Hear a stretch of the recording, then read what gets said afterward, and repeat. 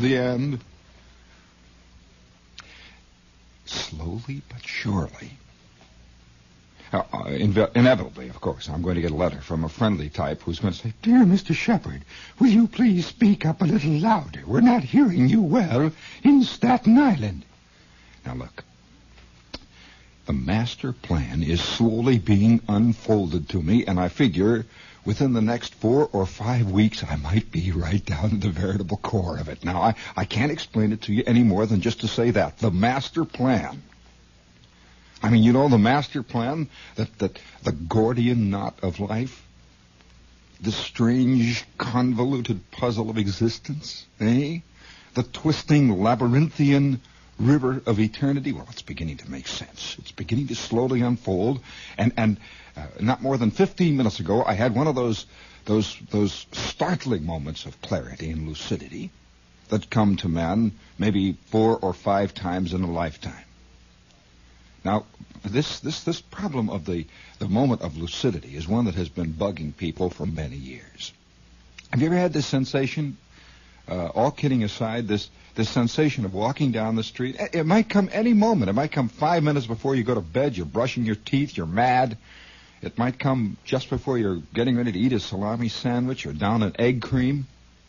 And, by the way, I was in a very swank restaurant the other day. One of the kind, you know, that has the cordovan leather booths, sort of semicircular cordovan leather booths, and it has these waiters who move back and forth with black suits and black looks, carry great big maroon-colored menus with them, and sort of lurk in the darkness, and there's quiet music being played somewhere. And the guy in the next booth says, "I'll have an egg cream, please." Oh, gee. You know, in spite, I'll have an egg cream. That's like my mother came all the way out. I'll never forget the time I took her to this fancy restaurant. She came all the way out from the Midwest. Do you know what it's like in the Midwest, any of you? Have any of you ever sat down to a meal in the Midwest, in a Midwestern restaurant? Well, here I figured that she had come out of the desert. I was in the East, the effete East. The East of golden promise. What was it that Thomas Wolfe used to call Manhattan? The enfeebled rock. And I was here. I mean, we're all here. You realize how fortunate we are. We are the fortunate few. I mean, out of the billions of people who live all over the world, you realize how lucky we are. We're here. You're you. You just think who you could have been. Oh, boy, you break out in a cold sweat when you realize how lucky you are to be so, so real and right.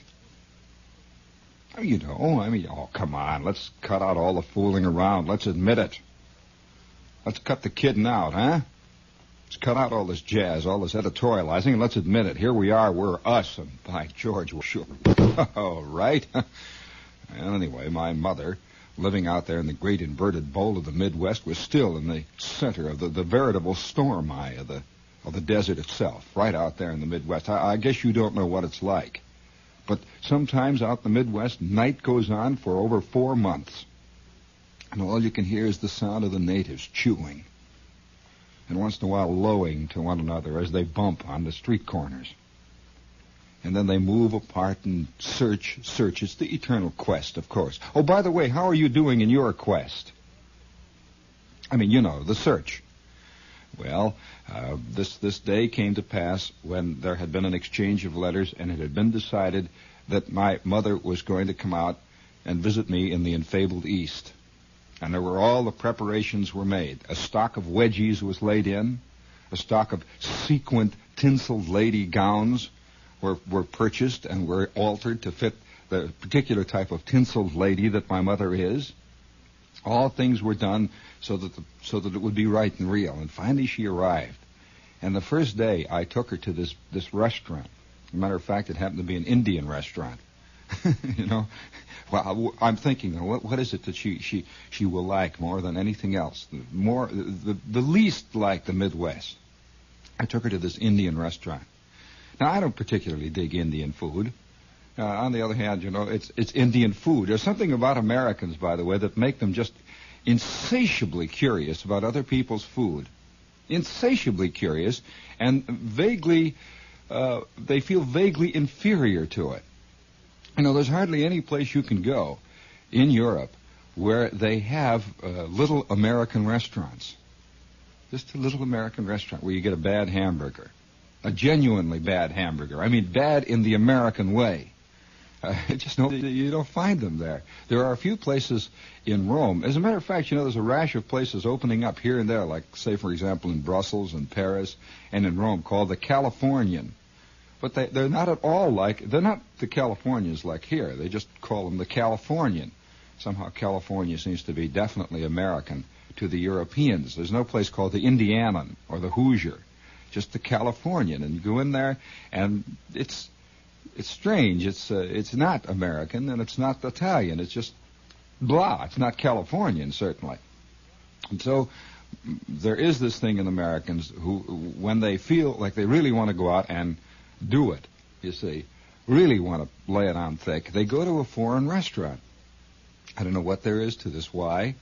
You always feel when you're eating this stuff that you should like it, because you're in such exotic surroundings, and it's a very special occasions, and so you eat it. And I'll remember this moment with my mother. And so we get to this Indian restaurant, and they had a big menu all full of curries and one thing and another. I'm sitting there. I'm the New Yorker now, you know. I would just like to know, just for purposes of my own particular statistics, how many people are living in New York? How many Manhattanites are people who have, let's say they are immigrants from Iowa or from Ohio or from Utah? Millions and millions. You have no idea what a terrible lure this place is to people who live outside of this place.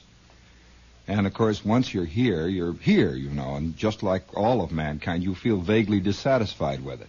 You just have to. No matter where you are, you're going to be unhappy. It goes all the way back to original sin, so please don't ask me to discuss that this morning. Why we are unhappy. What is bugging? That goes into the next semester, and I don't think the class is ready yet. And so... So here comes my mother, loaded with original sin, out of the Middle West, you see. And I'm sitting here in the enfeebled East, in the golden rock of Manhattan, loaded with original sin, both of us, you see. My mother has seniority, however, in the original sin department. I'm just a neophyte working on it. So we go to this jazzy restaurant, and of course it's one of these places with $9 cover charge and the whole bit. And the Punjabi-type waiter comes up with a turban and all. You know what's going on. He has a long crease. You know, what is it, this long wiggly knife that they carry in their belt and the whole business, you know. Mem Sahib. He's bowing from the waist back and forth. And you feel like any minute now the asp is going to show up and Daddy Warbucks and someone's going to get beheaded before this is over. And so we're going through this whole business, and he finally brings us a 47-dish curry. You know, what is it, this type of curry, you know, where everything, little dishes of condiment all over, and you sprinkle egg yolks, and you sprinkle egg whites, and toasted almonds, and you sprinkle toasted coconut on things, and the steamed chicken. Oh, we're really swinging there, and all this stuff is piled up. And my mother is keeping her own counsel. She is not saying anything. She is wearing her tourist wedgies, and she is not opening her trap. And, of course, I'm saying, oh, isn't this great, Mom? Boy. Yes, please, more water. Isn't this great, Ma? Hey, how about some water here? Have you ever had 17-dish curry? You need nothing but water. You squeeze it down. Hey, Ma, isn't this great? Water, please, waiter. And you're eating away there, and the lights are dim, and you can hear Indian music being played from the loudspeaker, and suddenly she says for the first time what was really on her mind. I knew something was bugging her. She says, I don't like to put on the dog.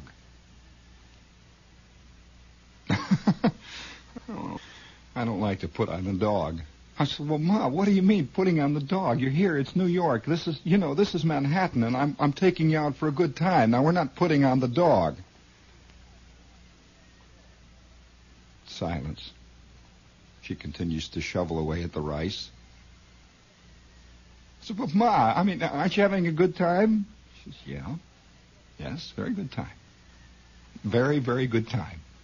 And it's that kind of statement, it's the kind of look in the eye that says, yes, I am having a good time. And slowly the walls are beginning to sink down into the thick carpets, and the Punjabi waiter looks exactly like the guy I've been buying my egg creams from in this little chromium-plated joint at 7th and Broadway ever since I came to New York, you know. The same guy who sells me, and so it's not working. I said, well, Ma, look, Mom, why don't you relax? And there's a long pause, and she says, why don't you? I said, but I am relaxed. I'm relaxed. Look, all those people. See, look, this is New York. This is the way people in New York live. And all the while, people from New York were coming in and out of this restaurant. And she says, they're all putting on the dog. All of them putting on the dog. And I don't like to put on the dog. And 10 minutes later, we're out in the cold, sweet air of 7th Avenue. Bitingly, that air is sweeping over us. And I had nothing more to say. I began to slowly understand that all of mankind is in one way or another putting on the dog. Do any of you happen to know the meanings, the origins of that expression? Are there any people out there who are dog putter-oners? And so I'm beginning to see, you know, as it begins to unfold, that there is a meaning to this master plan. I'm not going to be the one to put on the dog. There is a little meaning in it. And I'm getting into a cab not more than 25 minutes ago in a moment of lucidity. Real lucidity. You know that kind of lucidity that you have that lasts for about 15 seconds? Just suddenly everything is clear and brilliant. The ideas are like crystal. They're carved out of beautiful stone. And they're apparent. And then a minute later you've forgotten what they were.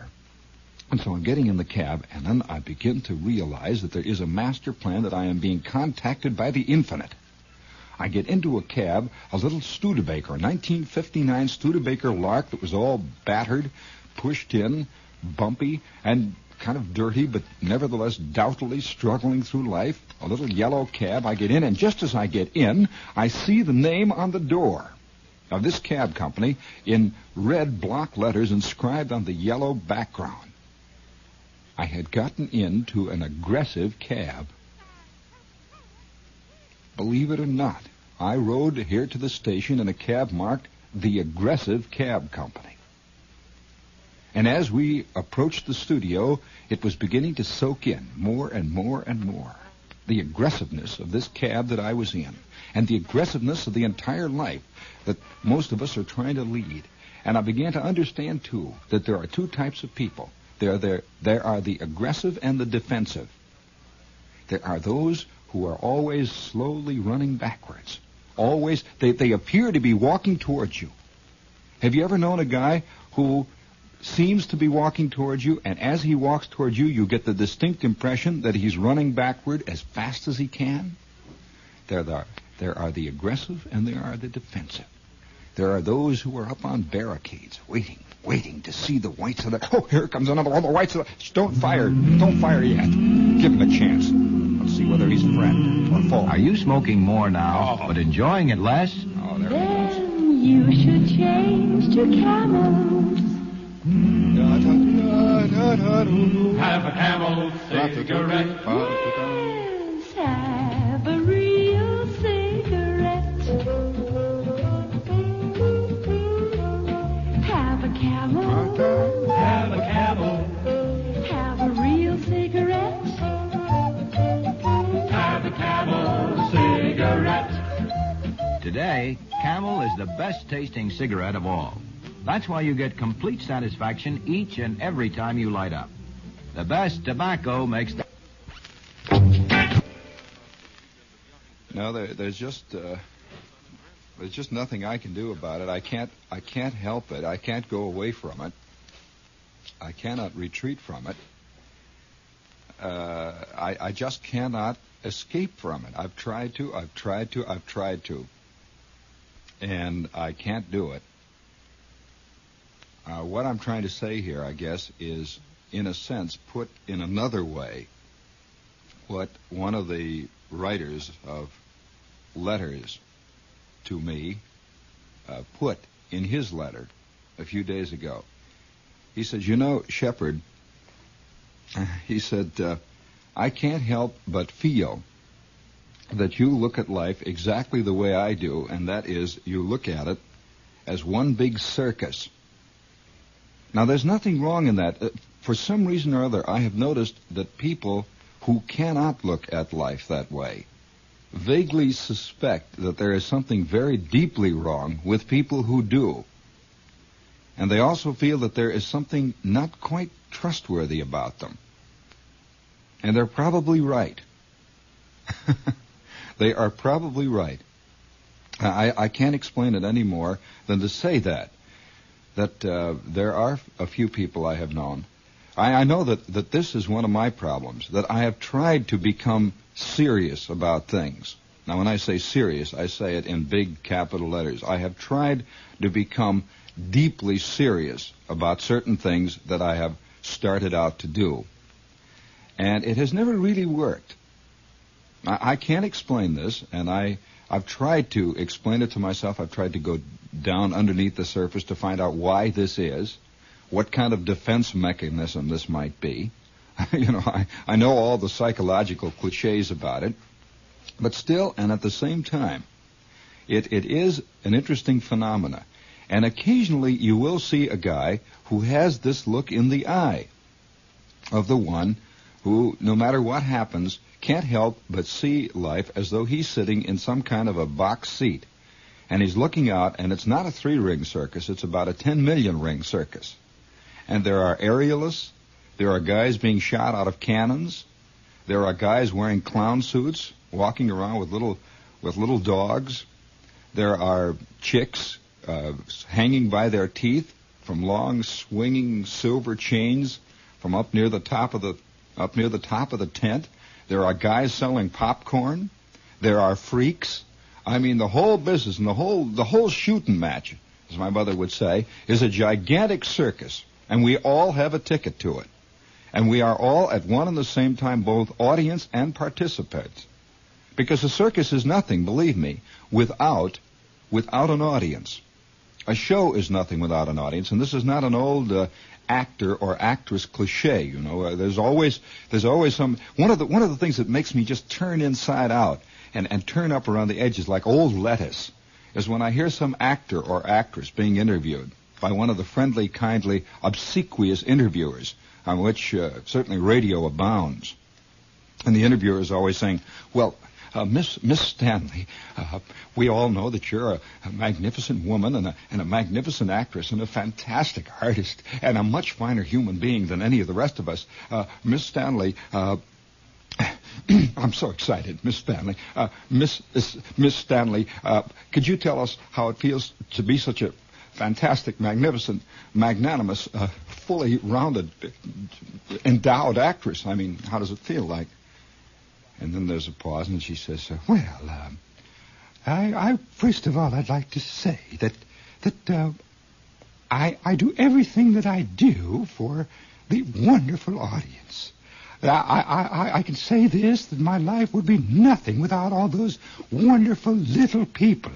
The little people who come in from the Bronx and from Queens and from the Middle West, who come and make up that wonderful audience that every night I give my all for.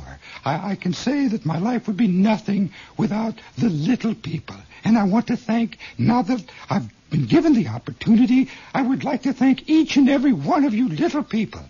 All the little people out there to whom, well, I've dedicated my life. You have given us in the theater so much, all of you little people. Well, let me say this. If somehow you could blot out, if somehow magically you could imagine a circus, can you imagine walking into a dark, cavernous tent, a huge tent, a black tent made of strange black material, flying black flags, and there's black sawdust leading to the tent. You walk in a black night to this tent, and you notice that there are lights, beautiful colored lights, red, green, yellow, orange lights, and you hear the sound of a calliope playing. This is the calliope, you see. You hear the sound of great activity going on in this black tent. And as you walk along this black, long, twisting, black sawdust trail, you finally come to where the man is taking tickets. He looks at you with unseeing eyes. He just stands up there. Ready to go. 5 minutes, the big show is about to begin. 5 minutes about to begin. Let's go. Come one, come all. And you're the only one. You're the only one. And you walk past him. He doesn't even bother to sell you a ticket, nor does he bother to take a ticket. You just know that you don't have to pay, and you walk on through. And you slowly part those canvas doors, and inside is a circus. A circus, and it's in full swing. There's a beautiful girl wearing a pearl-colored bathing suit. She's swinging by her teeth from a silver trapeze. And there's a man standing up there way high atop a tightrope. And he's walking across very, very carefully, carrying a long silver balancing pole. And on each end is a small kinkajou bear, followed by a New York Times reporter. Each one, and they're all going across. And the clowns are dancing, and they're leading little dogs. People are being shot out of guns. Boom. And there's no audience. There is no audience. And somehow you know that you're not even an audience, that you are invisible and do not exist. Impossible. Impossible. It can't be, you see. It's a frightening thought, isn't it? It is a frightening thought that there is a show without an audience. And so you see the ludicrousness of this. It is impossible to create same. It's just like creating an ocean without water. You cannot do it. Can you imagine an ocean or a desert without sand? Just doesn't exist. Does not. A hot day without heat? No. There is no show without those who come to see. And that's the way with this fantastic circus of life.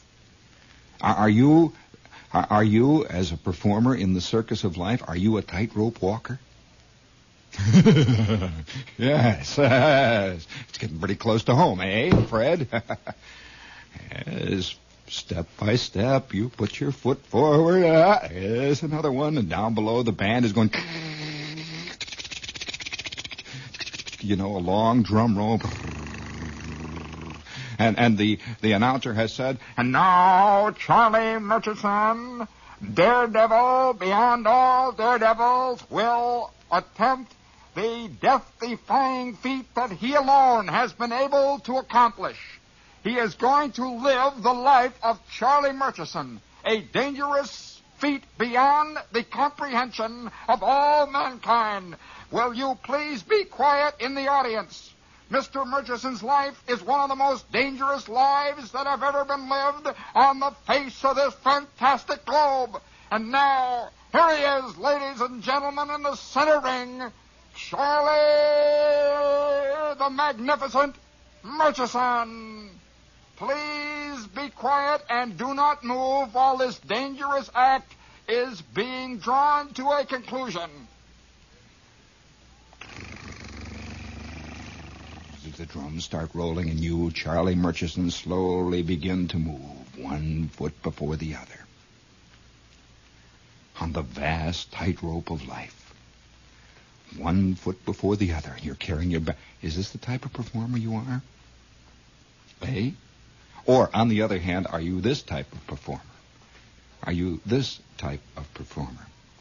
And now, ladies and gentlemen, in the center ring, ladies and gentlemen, Charlie Murchison, the world-renowned clown who has entertained all the crowned heads of Europe, all the outstanding moguls of Madison Avenue, Charlie Murchison, clown extraordinary. And then you begin to go through your act, carrying a beach ball on your nose, bouncing up and down, hoping that they'll just laugh a little bit, just a little bit, and thereby get you off the hook again. And all your clothes are raggle-taggle, and your great painted face, a big tear has been painted near your left eye. And there you go, Charlie Murchison, clown extraordinaire, out there working with the Indian clubs again. Oh, dream Eternal. What? Or are you this kind of a performer? Stop it, Jim. Stop. Ho, ho, ho. Ho, ho, ho, ho. Ow. Raus mit uns. Ow. Oh, yes. Hold it. Maybe you're this sort of performer. There's suddenly heard throughout the big top of life the shrill, shocking note of a whistle. Attention, please. May I have your attention, please, ladies and gentlemen?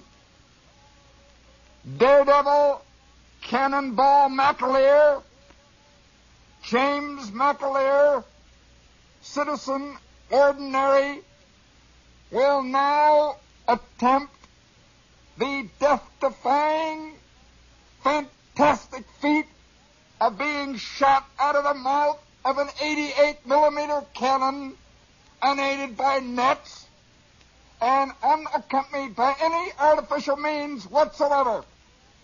Ladies and gentlemen, this particular feat has never before been attempted by any mortal human being in the gigantic circus of life.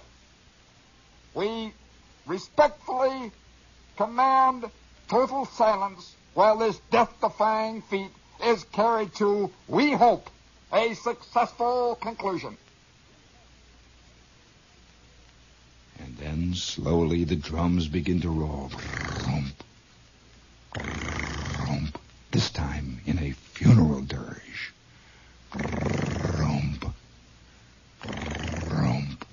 And there you come out dressed in a black suit of tights, wearing a black football helmet and a black look.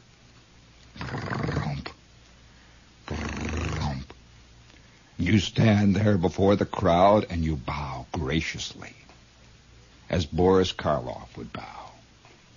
To the left, to the right, and to those in the center.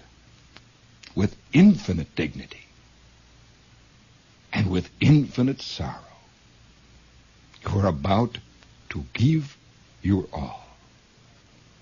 And then several men dressed as a firing squad, dressed in ceremonial fatigues, wearing ceremonial beards, lead you to a platform that leads to the breech of your gigantic cannon from which you will be shot. With a last wave, joie de vivre, you are inserted into the breach. And the drums begin to roll faster and faster. Grump, grump. Maybe this is the type of performer you are, eh? In the vast circus of life. I have known several. One-shot men. And then, how about this type? Maybe you are this type. This is the type who scurries through life, scurries through life, hardly seen by the others. His voice is the only thing that is heard, and occasionally, when something is needed, he is there to provide that small service. You know, many people retreat from life by being always of service. That's all they are. They just want to be of service. Just let me help. That's all. Just don't hurt me, but let me help here. There, easy boy. Let me tie your shoes for you now. There. Let me smooth your. This is another type, scurrying through life. And you see them in this vast circus of life. Actually, you don't see them because they kind of get in the way of the main view. But when you need them, they are very handy. They are wearing white hats, and they're wearing white coats, and they have big bags slung around their shoulders, or maybe a big box. And sometimes the bag contains popcorn. Other times the box contains fresh hot dogs, or maybe a small refrigerator full of beer. And this type is going around, ice cold beer here, ice cold beer, yeah, ice cold beer, ice cold, we got an ice cold. How many? 2? Hey, would you please pass this down the aisle? Come on, ice cold beer. Always opening beer bottles, always passing ice cold beer to others, always trying to make change on the run, and always trying to keep out of the line of vision. Ice cold beer? Oh, excuse me, ma'am. I'm sorry, ma'am. Excuse me. Get out of the way, will you, for crying out loud? Get out of my way. I'm trying to see. Can't you see? Ice cold bear, ice cold. Are you this type of performer? Hey? And then there's another type, of course. There's a very definite type of performer in this vast circus of life who is not even inside the tent, you see. He's not even inside of the thing. He's standing out in front. He's wearing a checkered vest. He's wearing a derby hat. And he is shouting, 5 minutes, the big show's about to begin. 5 minutes, the big show's about to begin. Hey, everyone, come on, come on. The big show's about to begin in 5 minutes, 5 minutes, 5 minutes, 5 minutes. Let's go. In 5 minutes, the big show's about to begin. Hey. Maybe you're this type of performer. This town abounds in them. It abounds in them. Did I tell you about the guy I met a couple of weeks ago who had the Castro account? Did I tell you about the guy I met about 3 or 4 months ago who worked in an agency? Get this one and put this right on the top of your head and think about it for a moment. I will not even mention the agency, nor will I even mention the people involved. But he worked in an agency that handled the Hungarian Freedom account, believe it or not. And he told me that the day that the Hungarian Freedom Revolt came up, the reason that all the confusion resulted and ensued was that the account man on the Hungarian Freedom account was out of town on a 3-day trip to the coast, and they couldn't contact him, and they didn't know what to say to the Hungarian freedom fighters as they were being shot between the eyes. And I said, what are you talking about? He said, well, we had the Hungarian account, the Hungarian Freedom account. I said, you mean the Hungarian Freedom account was handled by an agency and it had an account executive who handled it? So, of course. Can't you just see the president of the country getting on the phone, calling up his agency and says, now it hit the fan. It has hit the fan. Will you please get a hold of Murchison, the Hungarian Freedom account executive? Hurry up, for crying out loud. Either that, or the agency man is red hot calling the president, and he is saying, look, our business is public relations. How much trouble do you think we can get you out of? And so maybe you're one of those performers who is not even somehow involved in life and somehow thinks that life is one vast mercantile situation, one vast market upon which you can only capitalize if your voice is loud enough. Hooray, hooray, hooray, hooray. Maybe you're this type of performer. More and more. And then maybe you're this sort. This is another sort entirely. There's another kind. There's another type. And this type usually actually is, well, let's put it this way. Let's see this type of performer as she enters the ring. The big announcer, the tall, thin man wearing the black cutaway coat and the white high water pants, carrying the whip, wearing the long silk hat, steps to the microphone and he says, ladies and gentlemen, now the world-famous bareback rider, Madame Lazaza, the most beautiful world-famous bareback rider in all of circusdom, is now set to entertain us in the center ring. And then the band goes, and out comes this big, beautiful white Percheron horse with large brown liquid eyes. And there is this chick. There is this chick standing on one itsy-bitsy toe, wearing this itsy-bitsy white sequin thing, waving at all the crowd. Hello there, hello. Hello, everybody, I'm cute. Oh, hello there, oh, my school, I'm so cute. Oh, you're so wonderful. And the giant Percheron, who is usually a male of one kind or another, quietly galumps around the middle ring.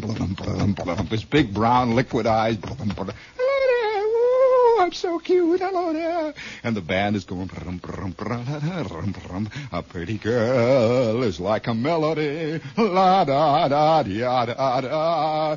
Hello there. And then finally, off the ring and out into the night goes Miss Beautiful. Now, you know this performer. Of course you do. Of course you do.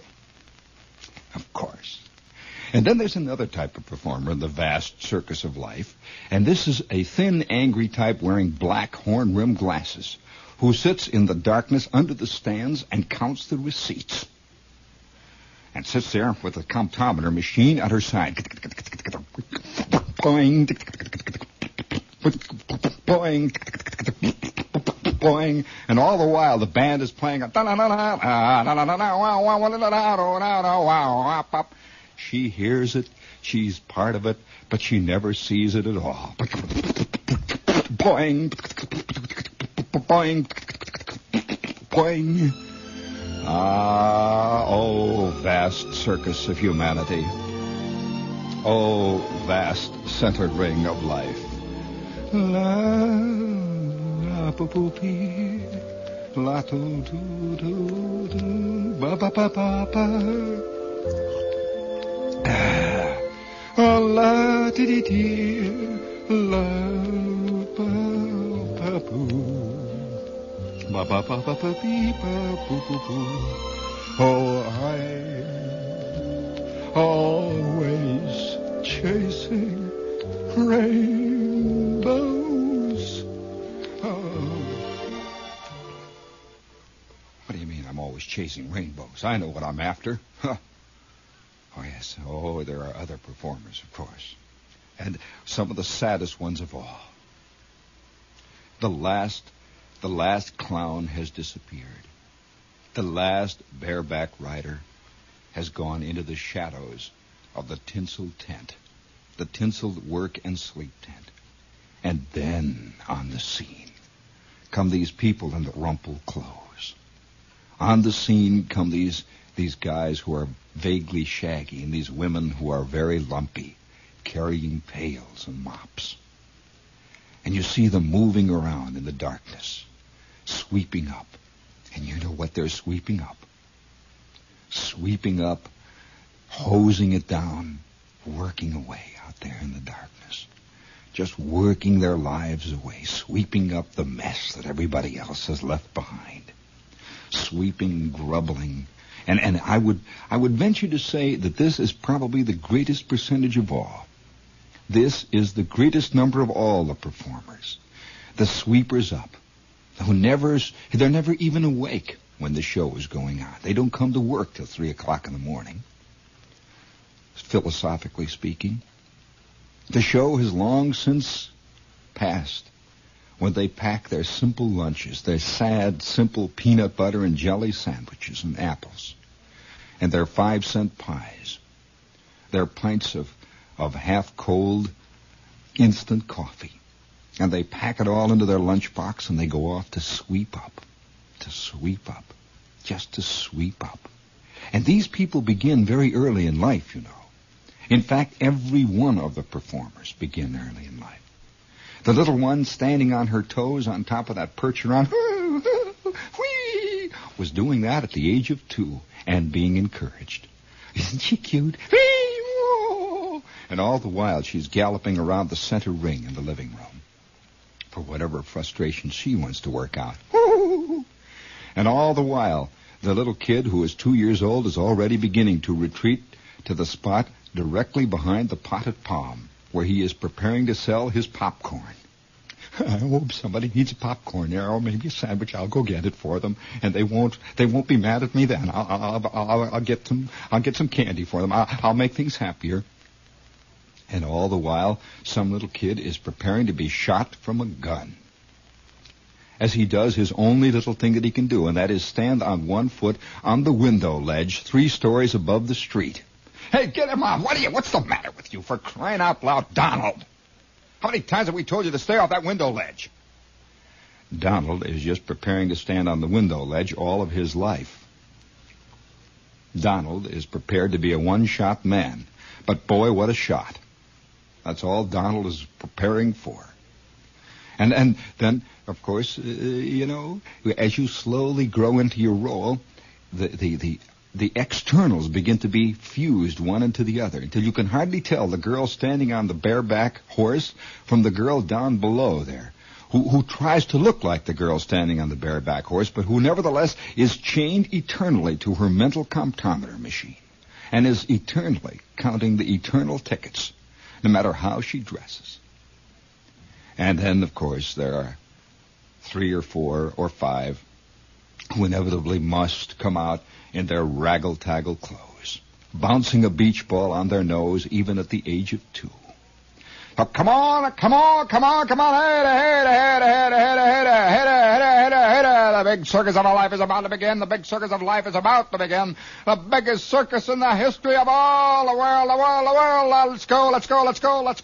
For just $1. You'll see the biggest circus, the biggest surprise circus, the biggest wonderful surprise circus of all. And you're part of it, sir. Come on. One. How many did you say? One. Come on. We'll be back in just 15 minutes. This is WOR Radio, your station for news. What do you hear in the best of circles?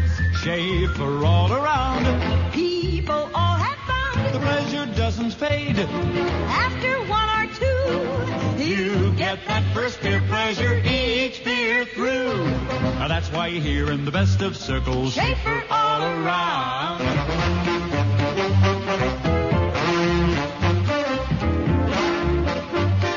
Schafer invites you to watch the parade of American history at Freedomland, USA. Along with the recreations of great events of our past, Schafer has been invited to show you as it's brewing in 1842 and as it is today.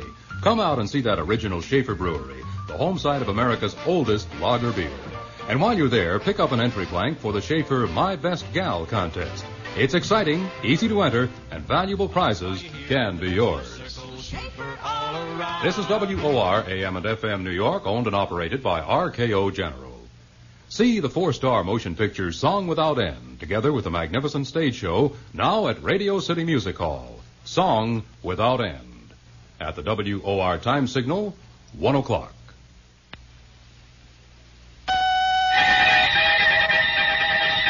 James McCarthy reporting. For up-to-the-minute reports, stay tuned to this station. Now, the news. A ragtag army, made up mostly of volunteers from all walks of life, began laying siege on the Congo's Kasai province in a move to liberate the valuable mining state from the Central Congo government forces and install Albert Kalonji as its provisional head just a short while ago. Kalonji is the self-styled president of the mineral-rich Kasai area, who was forced to flee his government seat by forces of Congolese Premier Patrice Lumumba some time ago. At the time, Lumumba's forces invaded Kasai and took control over much of the area. Kalonji charged that the Congo Premier's troops were being led by Czechoslovakian military advisors and were using communist arms and munitions. This was later confirmed by a communist leader in Leopoldville, who told reporters that the Reds were more involved than most people thought, adding, "You don't think they, the Congolese, could do this by themselves, do you?" The volunteer force of Kalonji, estimated at anywhere from 250 to 500 men, crossed the river Lebilash from another breakaway state, Katanga, and are headed for Laputa in central Kasai. Katanga's premier, Moshi Chambe, is said to have armed the Kalonji rebels and offered military advisors in the battle, but this has not been confirmed. More news in a moment. Say, baseball fans, do you have an inquisitive youngster who has the knack of asking just the baseball question that stumps you? Or do you yourself sometimes wonder about a baseball question or two? If so, here's big news about an exciting new book. It's the Mutual Baseball Annual, and it's baseball's biggest $1 value. Edited by Van Patrick, the Mutual Baseball Annual is like 16 Major League yearbooks rolled into one.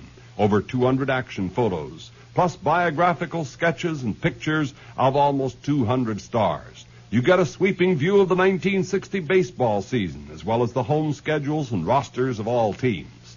And an extra bonus, an all-time record section. So if you want the answers to baseball questions, get the Mutual Baseball Annual. Just send $1 to Baseball, Mutual Network, New York 18. A $2 value for only $1. Order your copy today. That's $1 to Baseball, Mutual Network, New York 18. Well, America, it appears as though Soviet Premier Nikita Khrushchev will be alone in his publicity-seeking appearance at the UN General Assembly this month, as diplomatic observers claim the West's leaders have adopted a stay-away policy. The observers said the first round of consultations between President Eisenhower, French President de Gaulle, and Britain's Prime Minister Macmillan favored this policy, but they have left the door open for possible new developments and won't commit themselves to the meeting until sometime next week. The highway death toll is reaching staggering proportions today as Americans try to race the Grim Reaper on the nation's roads. Paul Jones, Information Director for the National Safety Council, gives us the details. 61 lives already have been lost on the highway in accidents since the Labor Day weekend holiday began last evening. While this is running slightly behind the Labor Day toll last year, it is catching up at such a rapid pace that every motorist should double his care and try to prevent every possible accident. The first 30 hours of the holiday period have been proved to be the most dangerous. Drive accordingly, please. The first Russian freighter to take grain and cotton from the Black Sea to Cuba has left Odessa for Havana, where it will exchange its cargo for Castro sugar. 6 red oil tankers are also in this convoy, 2 empty, again for Castro sugar. I can't help but see. I'm walking along. I'm just paying attention only to my own world. I'm walking along on 16th Street the other day and just reading signs. There are those of us who read signs, and then there are those who apparently never see this world around us. One of the most significant signs here in New York is a sign that flashes M-O-N-Y. Off and on, M-O-N-Y. Do you know that I was in New York for over 3 months before I realized that that wasn't a misspelling? It's true. I had no idea what this meant, and I just thought, well, it's New York, you know. And I used to walk up and down Broadway at 2 o'clock in the morning, and that thing would go M-O-N-Y. I used to say, why doesn't somebody get that thing fixed? This is beginning to bug me. M-O-N-Y. M-O-N-Y. It would just flash, and then it would go M-O-N-Y. M-O-N-Y. M-O-N-Y. M-O-N-Y. And underneath it would say 314 315 M-O-N-Y. And then there would be a little yellow pole or something, and there would be a green star at the top.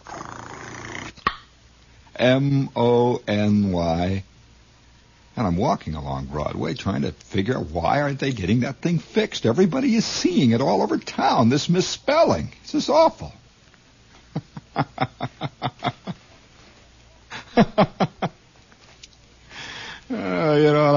So either you look at it or you don't. You know, I find that most people don't, and those who don't always figure that those who do are a little bit out of their minds. What's this young man speaking about? Well, I'm walking along 16th Street the other day. Madam, how do you feel this one? I'm walking along 16th Street on the west side, and I notice in through one of the doorways, you know, there's the little ante room or the lobby into one of these office buildings where there's the automatic elevator that goes up and down, and there's this big directory hanging in there with all the little white letters, and it tells where everything is. And then there's usually 2 or 3 big signs that say barber shop to the right or coffee shop to the left, or there's an arrow that points and says telephones that way. Has it ever occurred to you that one of the major industries of New York is telephoning? Honestly, it really is. One of the major industries here in New York City is just plain telephoning. I don't mean getting anything done about it. I mean just telephoning. There's always a line of people standing in front of a telephone booth telephoning. If you could somehow get a corner on that market, if you could collect 1 cent on every one of these don't worry, somebody is. Excuse me, madam. I can't help it, you know. Don't feel sorry for the phone company. They have little itsy-bitsy pink phones now that light up in the dark. I could see Wallace Beery. He rushes into this room to make a phone call. Some disaster has happened, and he grabs a hold of this little itsy-bitsy, this little jonquil yellow phone, the one that lights up in the dark. He's trying to dial it and his finger can't fit into the... Come on, man! Now, come on, man! What's the matter with this phone? And his finger's caught in the dial. Excuse me, madam. So I'm walking along 16th Street, and I look in there, and there's a big sign that says coffee shop, and there's another big sign that says barber shop that way. And then above it, there's a sign that says the Margaret Sanger Bureau. And there's a great big blue and white sign, and all it says is fertility, one flight up. Well, I saw that one, and I walked down a little ways, and then this is beginning to soak down into my consciousness.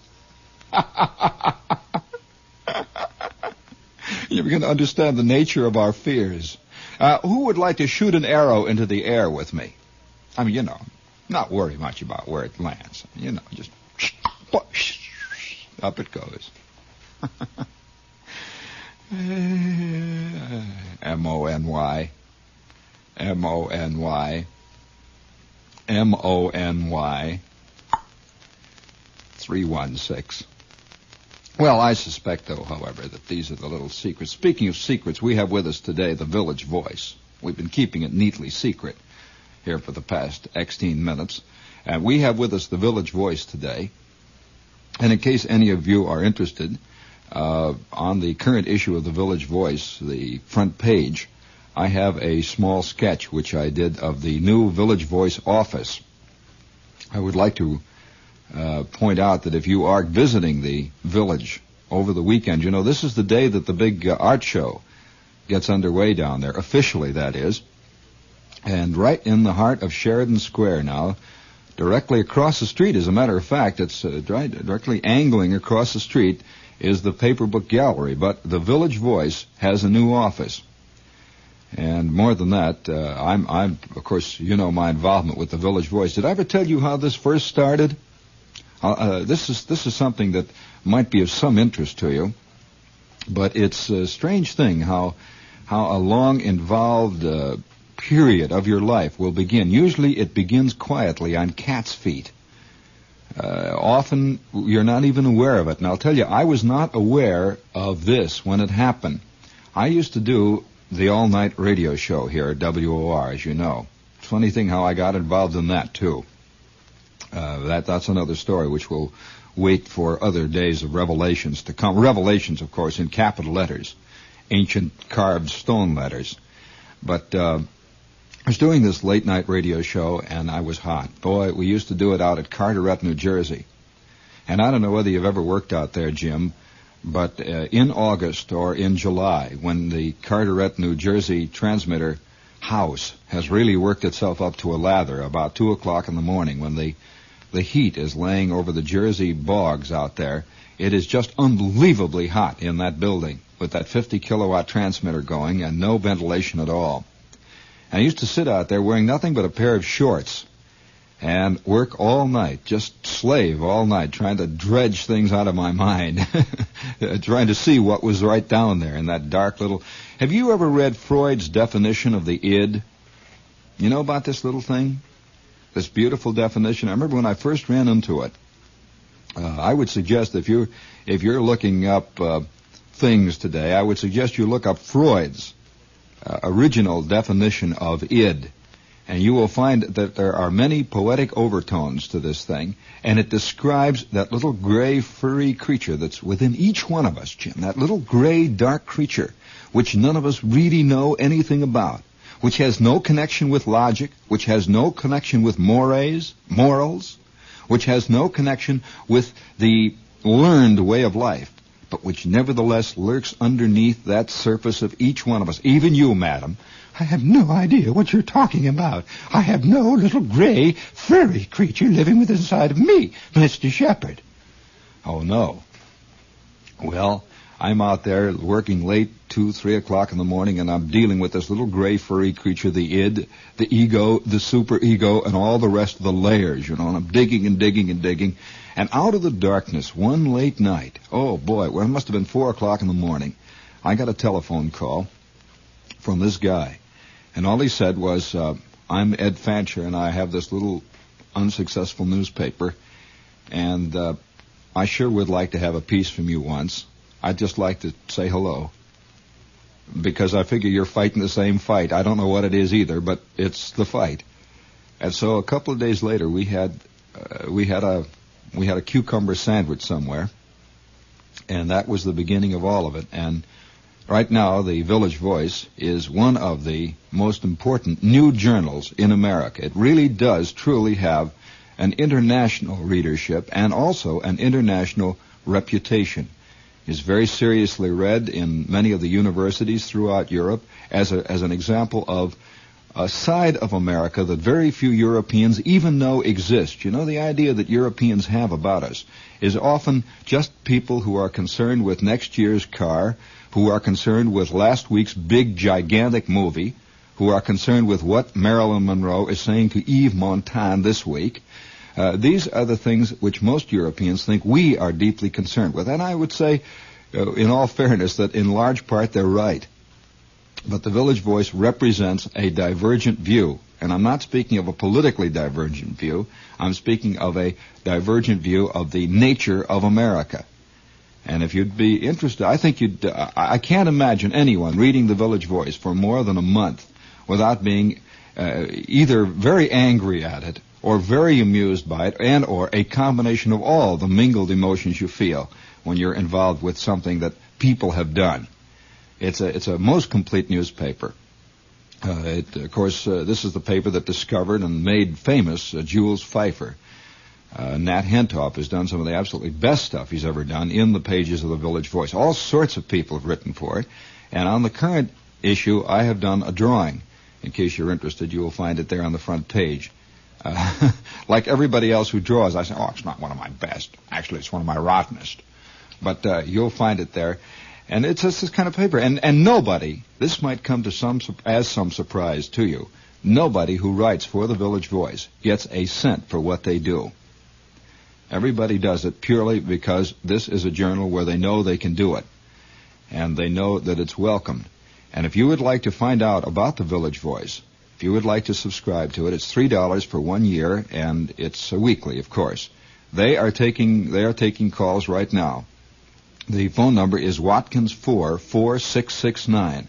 And incidentally, one little word. If you have been planning to subscribe and have been putting it off, there have been words said around the Voice that very shortly, due to tremendously rising costs, they might perhaps in the very near future be forced to raise the cost of their subscriptions. So maybe you better, and this is not advertising jazz or gimmick. I'm just merely telling you a fact. So if you'd like to take advantage of the current subscription price, for 1 solid year, you will be alternately irritated, you will be amused, you will be fascinated. This is the Village Voice. No, please, out. Watkins 44669 is the phone number. WA44669. Give them a call right now at the Village. And incidentally, if you're living out of town, reverse the charges. It's okay. In fact, they want you to reverse the charges, so it's all right. No matter where you're calling from. WA44669. And incidentally, if you are going off to college, I would suggest that you call them now. Make arrangements to have the Voice mailed to whatever school you're going to. They would be glad to do it. WA44669 is the number, and they're on duty to take calls right now. And incidentally, you don't have to, just give them a call, give them your name, and they'll start sending the paper to you and bill you for it. WA44669. And while we're on the subject of the Village, one more note before we get too far afield from that. This afternoon at 5 o'clock, now listen very carefully, the Paper Book Gallery is opening its newest paper book gallery store. It is right near the Howard Johnsons on 6th Avenue. You know where the Howard Johnsons is down there on lower 6th Avenue, right at 8th Street? Well, it is about a door and a half to the left of that Howard Johnsons, right down there on 8th Street, right catty corner across from the Nedick's there, right on the west side of 6th Avenue. Now, listen carefully. I'm sitting down there a couple of nights ago with Marty, and all the guys are hammering stuff up, and they're putting up the shelves and so on. I said, Marty, may I make a request? And he said, what? I said, may I make the first purchase? How many times have you walked into a little two-bit diner somewhere, and above the cash register there is this little black frame, and in the black frame is a dollar bill, Jim? Has it ever gone through your mind that you would have liked to have been there to watch the guy make the first purchase, or to have made the first purchase? Has it ever really gone through your mind? Well, I just couldn't help but say, look, Marty, unless you have lined somebody else up to make the ceremonial first purchase, can I do it? And he says, yeah, okay. Like that, sort of, yeah.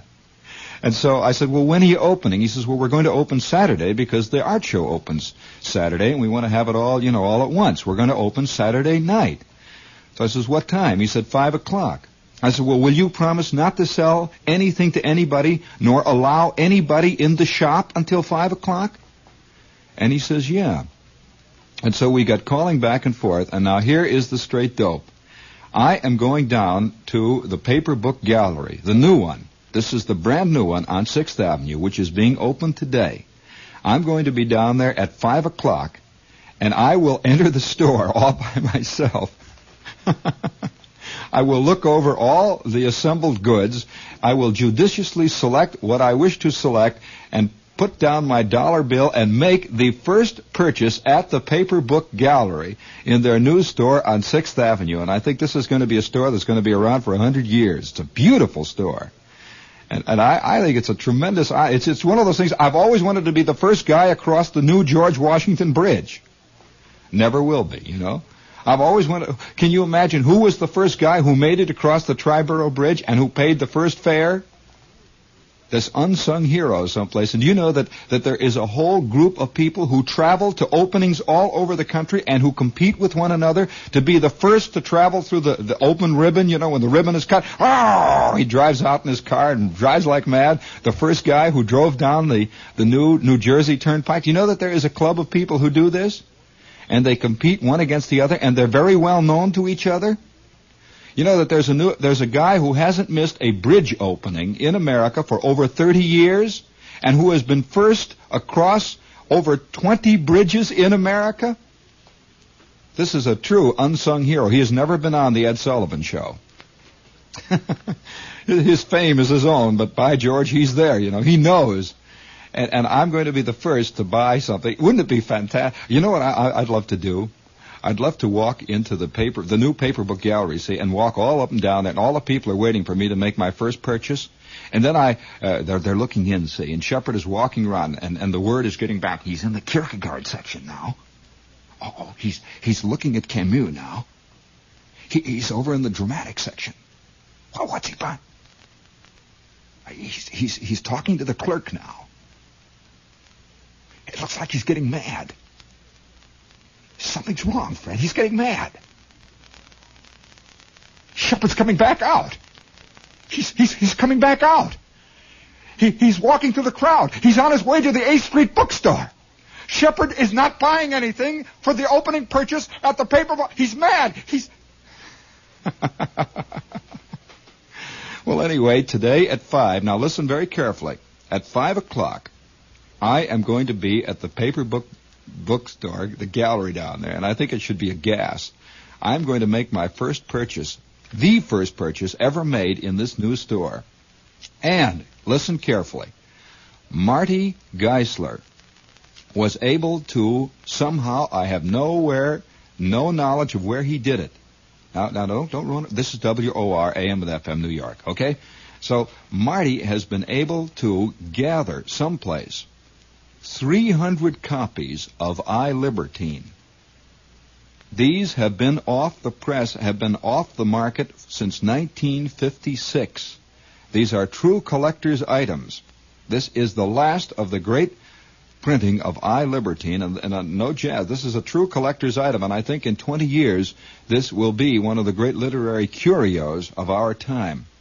He is going to give away to the first 300 people who show up one copy of I Libertine, and I will be on hand in case you're interested to throw it in your face with the accompanying Excelsior involved.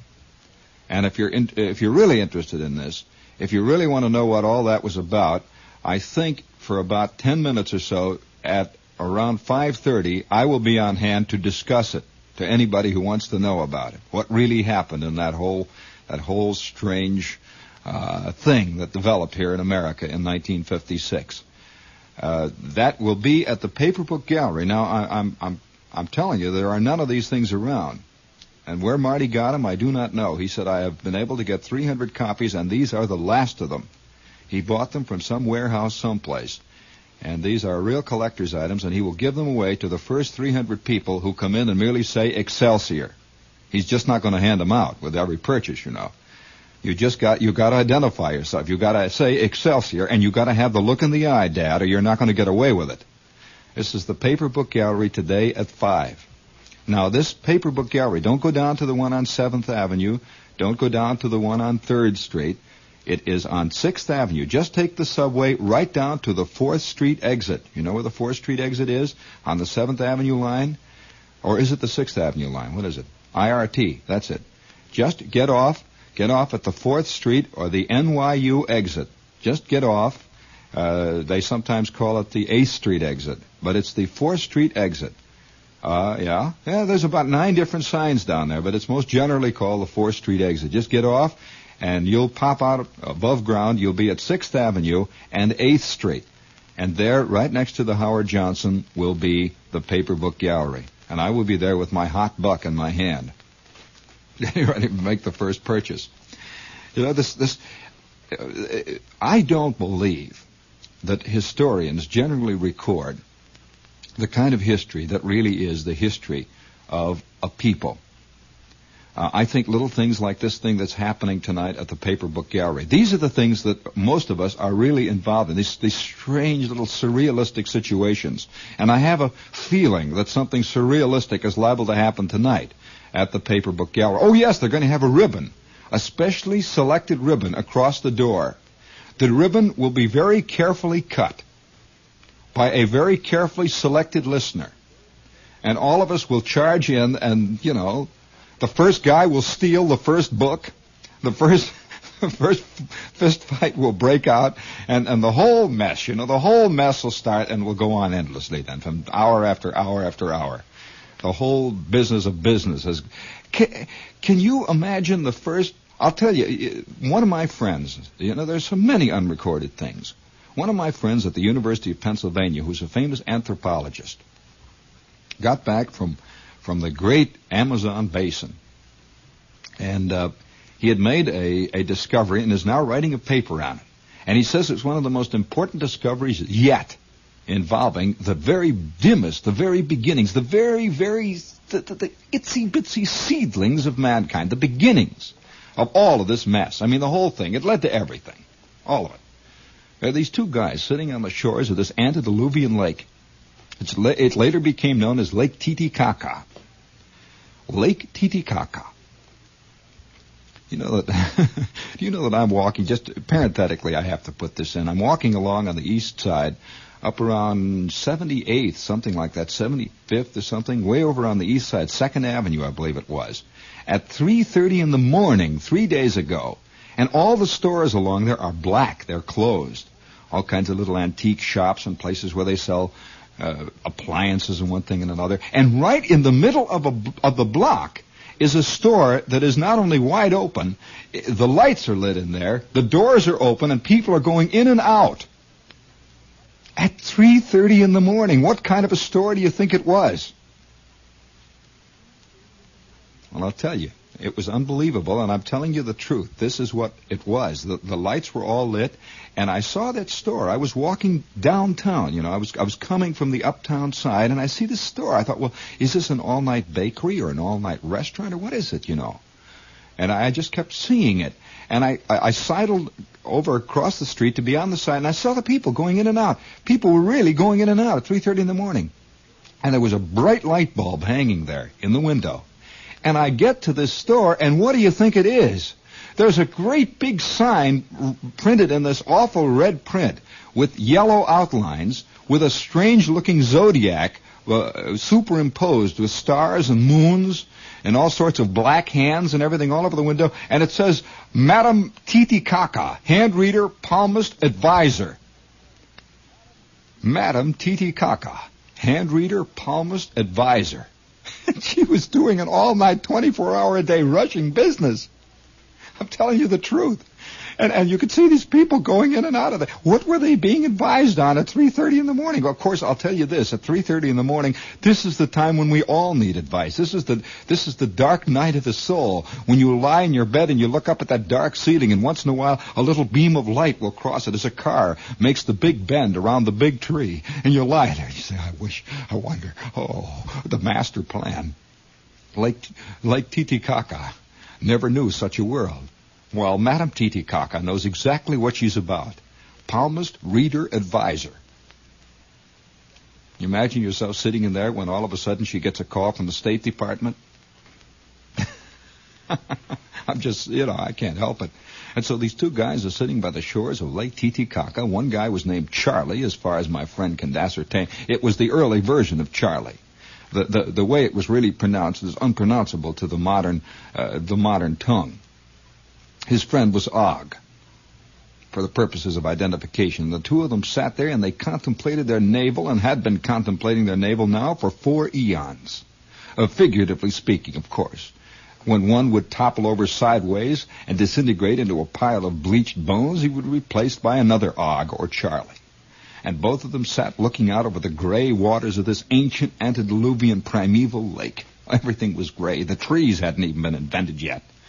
And the two of them are just sitting there on their duffs, sort of crouched over, hunched, looking. Once in a while, a little gray vapor fog would rise out of the center of the lake.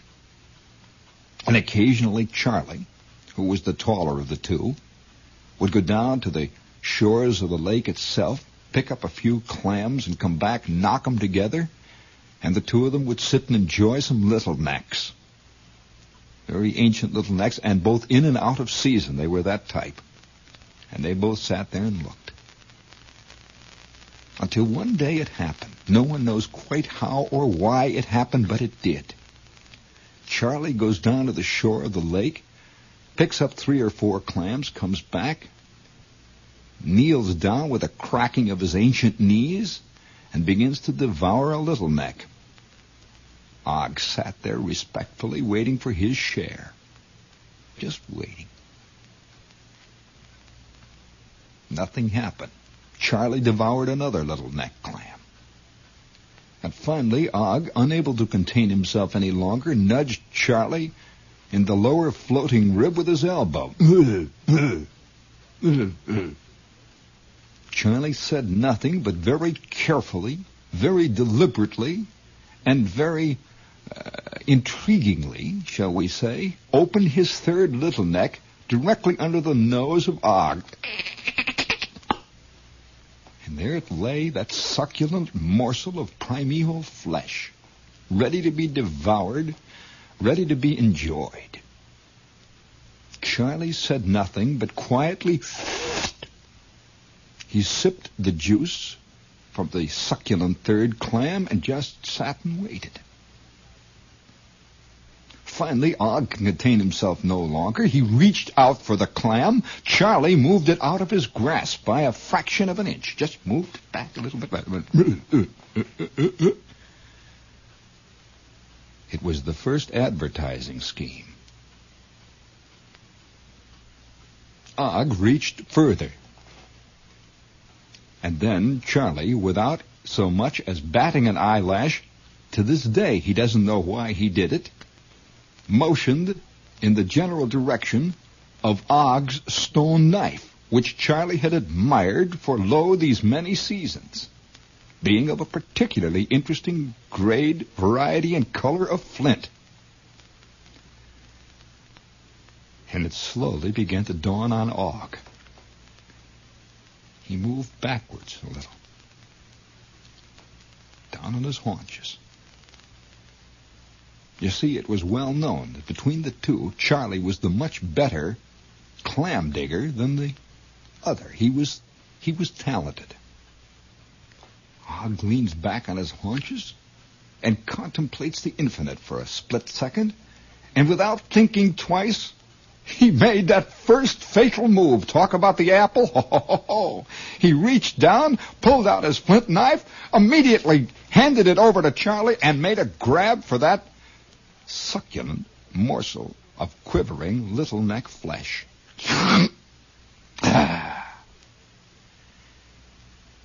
And that's how it all started.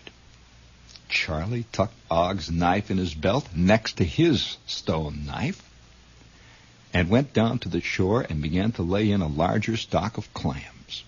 He was waiting for the crowd to arrive. And that's how it all began. Isn't that a fantastic discovery? Wait till this one hits the pages of National Geographic. Wait till Life does an editorial on our ancient primeval friends about that one. Do you know what this led to? It's led to the paper book gallery opening at 5 o'clock tonight, me going down there to make the first purchase. It's led to the Ed Sullivan Show. It's led to politics, fistfights, and gunfire of all nature, of all qualities. The unrecorded history. Speaking of unrecorded history, what are they going to say about us 1,000 years from now? I mean, really, what are they going to think of us?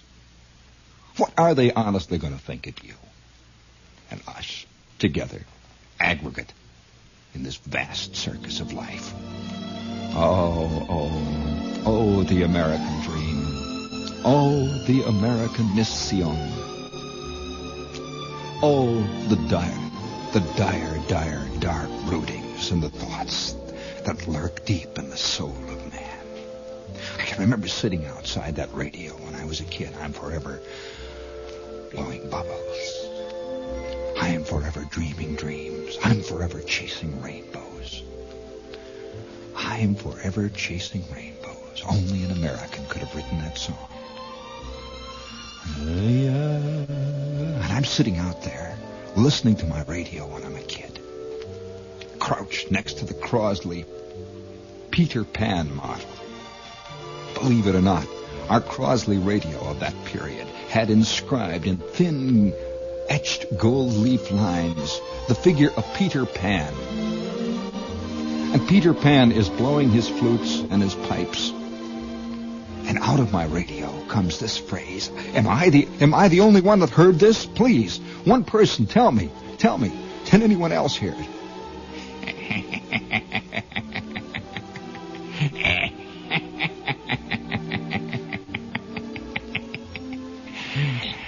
Who knows the evil that lurks in the hearts of men?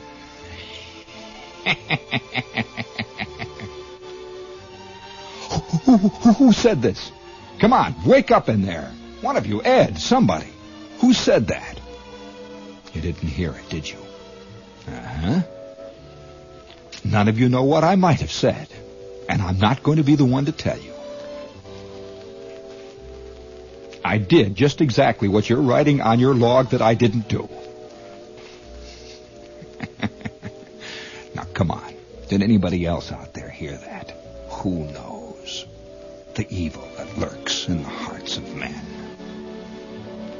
And I am 9 years old, sitting out there. I am right in the heart of my Bobsy twin stage. I have just graduated from Raggedy Ann and Raggedy Andy, and I am just beginning my Wizard of Oz period. I had not yet encountered a true humbug. Who knows what evil lurks in the hearts of men? Yes, it can't be that I'm the only one. Oh, American dream. Cast the law for the bath there. Oh. Please set that back, Jim. Set that back. I've got to do it again. Set it back. Just give me about 30. See, there's nobody remembers that. Who knows what evil? Listen, who knows what idiocy lurks in the hearts of men? Who knows what insanity lurks there just below the surface? But then again, on the other hand, who can make the statement that thus is so and so is thus? Robert, listen to this little note that I clipped out of the New York Times. Robert Hilly Hill of Fellowship on Sunday afternoon paid off a bet made during deer season with Frederick Fritz Miller of Indian Mills at the Buckshot Deer Club in Indian Hills. I'd like to point out something.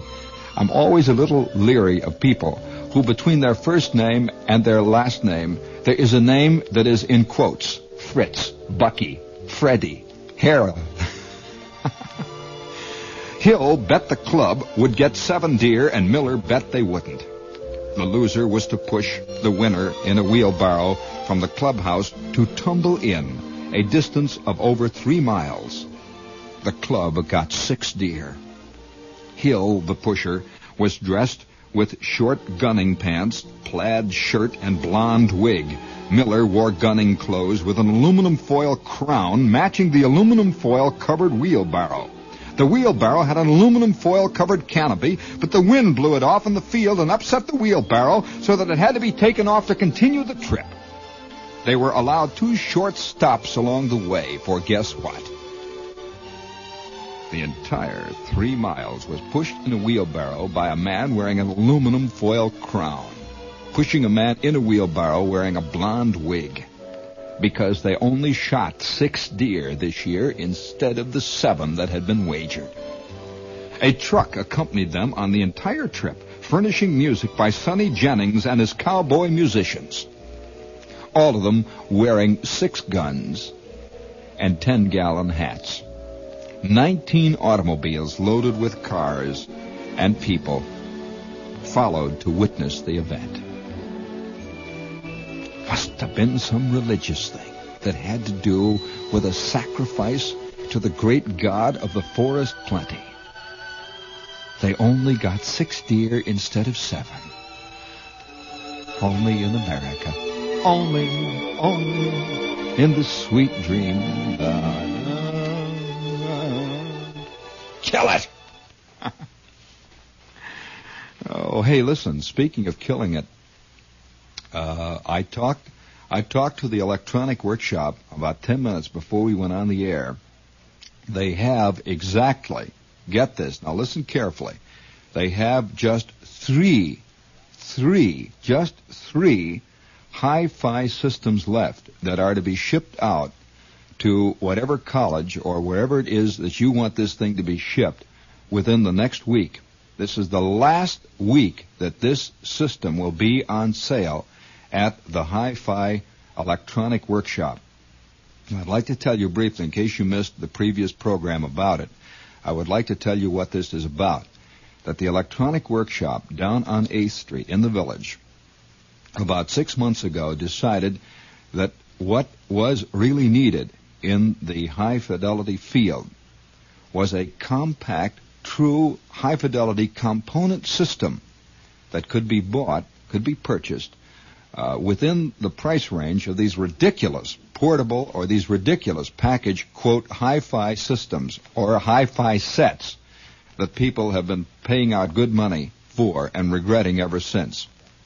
In short, they put together a very special kind of a high-fidelity system. When I say system, I mean separate, high-quality components, which are all put together, all ready to run. All you have to do is plug in about 3 little plugs, and you will get with this system complete instructions on how to do it.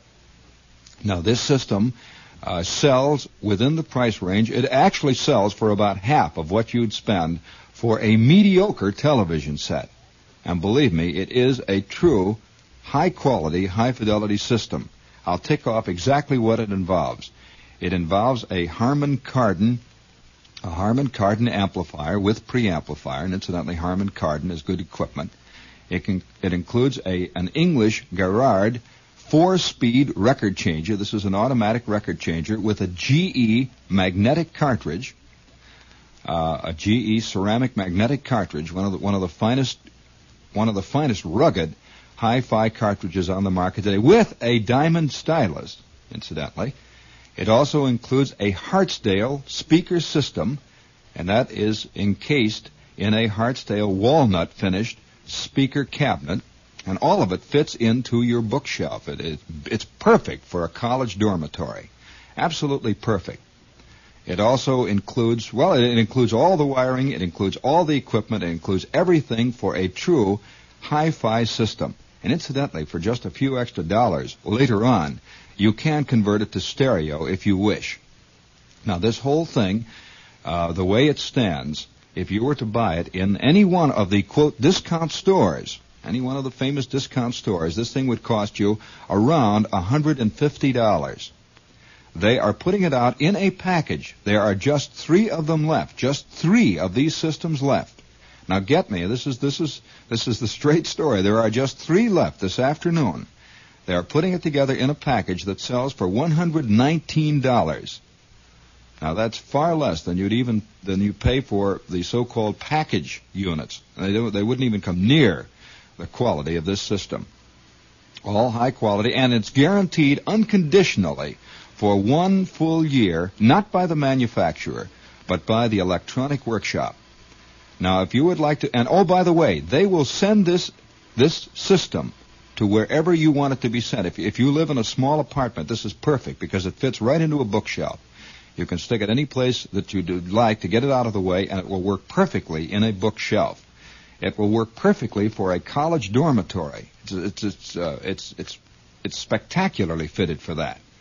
And if you are going off to school and you would like to take a really good hi-fi system that will really give you years and years and years of excellent service, you better get in touch with them right now. And their number is Gramercy 30140. Their address is 26 West 8th Street in the Village, and they will be open till about 9 o'clock tonight.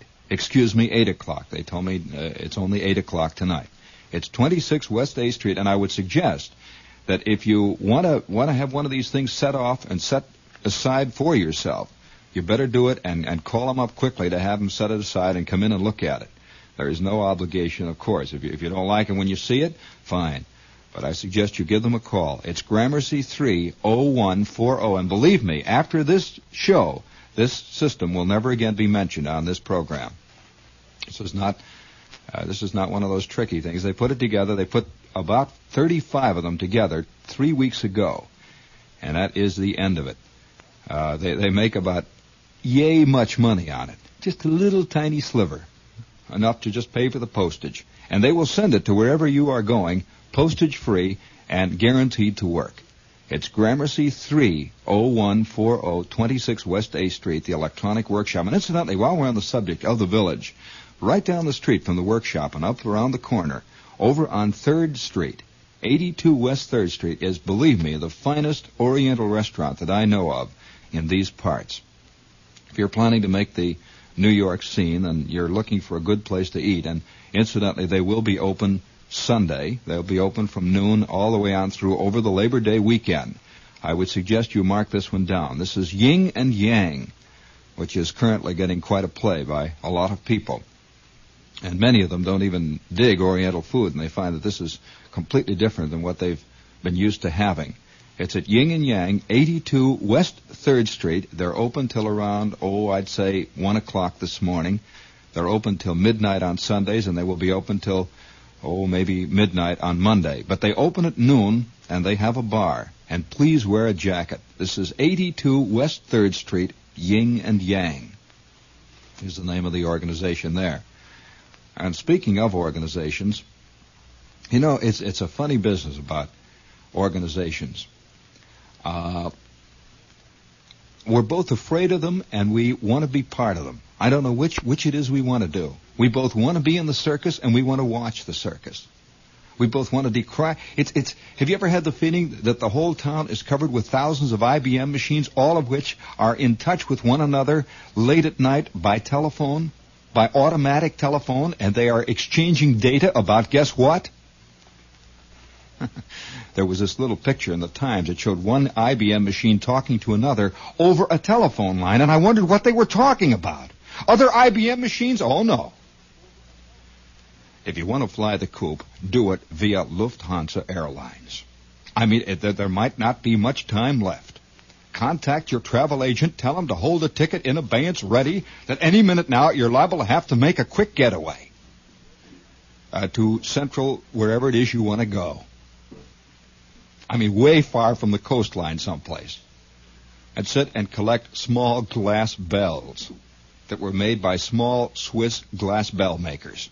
This is Lufthansa, the friendly German airlines, where they really turn out a ham sandwich. Be the first in your block to make the total break.